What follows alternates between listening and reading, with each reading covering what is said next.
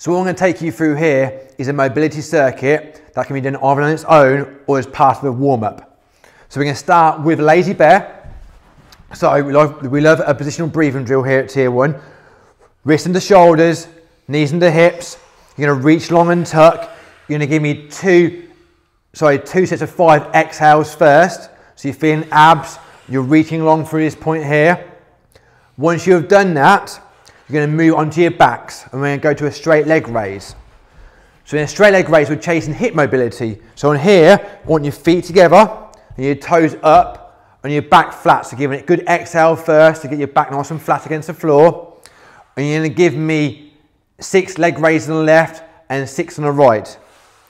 So with this, ensuring your toes are pointing up all the way throughout and you're firmly pushing that down leg into the floor throughout. So you feel some nice set of abs and a nice stretch around the back of your legs as well. So 6 each side of those. Once you've done that, we're going to go into an egg rock. So you sit upright, egg rock, grab hold of your knees in the chest. You're going to roll back onto your shoulder blades and come up. So ready? We're going to give sort of 6 reps of those. So get your knees right into your chest. You should feel your abs as you come up. Really, really good. Point of flexion for your lower back as well. Knees and chest, Thomas. Knees and chest, buddy. And don't knock yourself out while you're at it. You're getting ever so close to that mirror now, buddy. 6 to 8 reps of those. And once you've done that, you're going to go onto your front. On your front, you're going to do a cat camel. So a cat camel is like lazy bear. Knees into hips, wrists into shoulders. Here we're going to tie your breath work into it. So as you reach long, you exhale. And forming, that's it, the cat and then the camel here. When you go into the camel, don't crank too much on your lower back. So come down. Don't crank here. Keep it about sort of neutral. Then exhale. Inhale, chest up. Inhale, chest up. Chest up. And exhale and round off. So when you've done that 6 times, we're then going to go into the downward dog or the push it downward dog. If you can do pushes from the floor, great, then do them. If you can't, don't worry about it. Just do the downward dog. So let's do a push it downward dog, boys. So reach long at the top, drive the heels to the floor. So you get a nice stretch in the back of your calves and the back of your legs. Also create a nice bit of upward rotation for the shoulder blades, keeping them nice and healthy. So if you can't do a push it downward dog, just do a downward dog. Downward dog, Tom? Perfect. And if you want to bang out a breath out at the top, by all means do it. So 5 of those. Now, once you've done that, we're going to move into a Spider-Man stretch. So the Spider-Man stretch is a total body stretch. So you're going to bring your left leg to your left hand. You're going to reach out long with the down arm, and exhale. So reach out long, exhale at the top.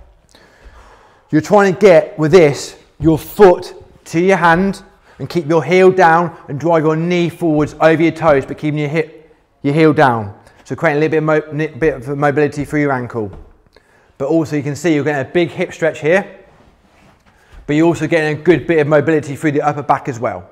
Again, 5 each side. Once you've done that, we're now on our feet. We're going to work a little bit of balance here. We're going to do a knee hug.